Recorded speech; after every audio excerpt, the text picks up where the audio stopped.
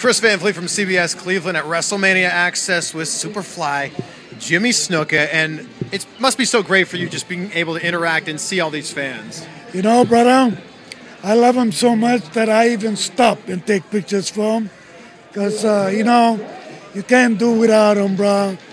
And all my wrestling years and everything, to see this crowd like this in the WrestleMania, brother, I love it so much that they're the best. You are an absolute legend, and so many people have their favorite Superfly moments. For you, what's yours? Mine, for the people, they are the greatest in the world. I mean, this whole world, I love them so much.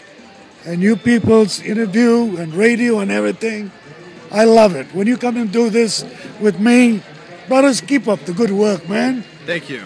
Well, is there one particular match or moment in a match? Everyone talks about a WrestleMania moment. Is there one specific moment or match for you that's the moment that really stands out? You know, the matches that I had, especially the match in Square Garden with Don Morocco, and I had no choice but to climb on top of that cage, you know, because that was the very first time, but I had to give it to the world, brother. So the Superfly had to fly, and of course I landed on Don Morocco, brother. And I mean, Mick Foley talks about that as being, you know, an inspirational moment for his career. At what point did you find out about that moment? Oh, Brian, it was like about 3 or 4 months after that, you know. And I was surprised that they told me about it. And I was very impressed with that. I mean, and now look at that kid. I mean, he's fantastic. I mean, I love him, bro.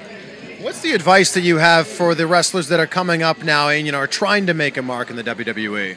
You know, bro, they got to learn how to slow down, you know, and relax more instead of rushing, you know. Because if you rush, you're going to get hurt. So just take your time and stay focused on your program and your wrestling-wise so that you'll be okay. When you walk into that ring, you want to walk out the back, you know, the same way.